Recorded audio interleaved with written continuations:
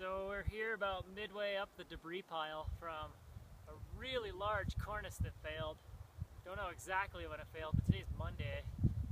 and so it failed sometime yesterday. We first observed it this morning, and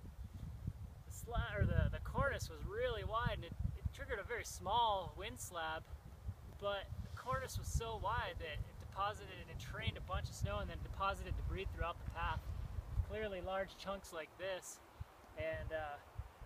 even just a cornice failure, if it's large enough, can act just like an avalanche and bring down a bunch of debris and entrain a bunch of snow, and can be really, really dangerous and deadly.